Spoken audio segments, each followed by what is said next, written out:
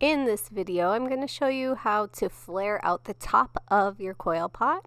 So on this one, I added a coil that is towards the outside edge of the rim. So if you look at it from the outside, it's starting to widen. Now I'm going to roll a coil long enough to wrap it around twice, but I'm going to still score and slip them individually because each layer should be scored and slipped individually so that it is really well attached.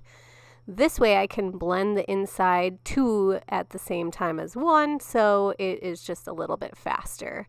I'm going to really blend and smooth in the inside so that it's nice and smooth.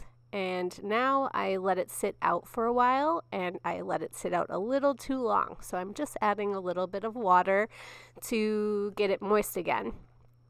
So now I'm going to start my lid, which I am making a pinch pot because I wanted it to be a little bit more dome shaped.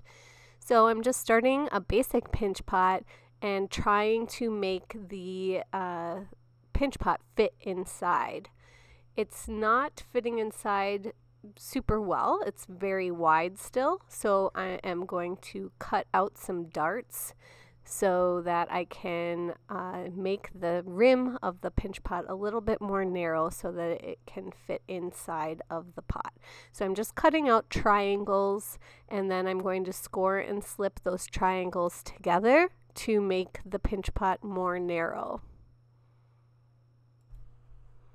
Now that I've narrowed off the rim of the pinch pot, I'm going to measure it for size after getting it nice and smooth.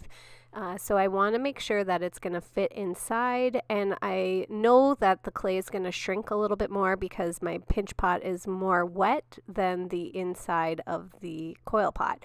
Because remember, my coil pot started to dry out a little bit, so I know that that's not going to shrink as much as the pinch pot is going to shrink. But I just want to make sure that it's going to fit when it's all dry.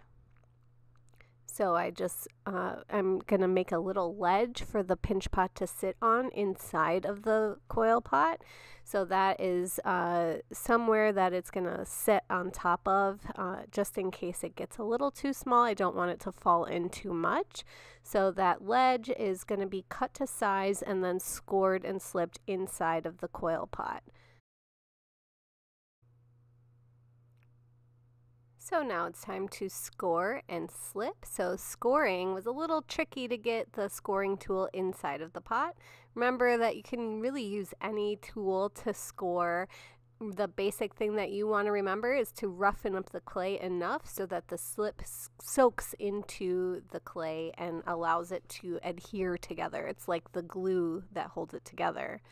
I'm going to cut the ledge to size, and then I'm going to press it in so that I can start blending and smoothing to make sure that there is no seam left on the inside.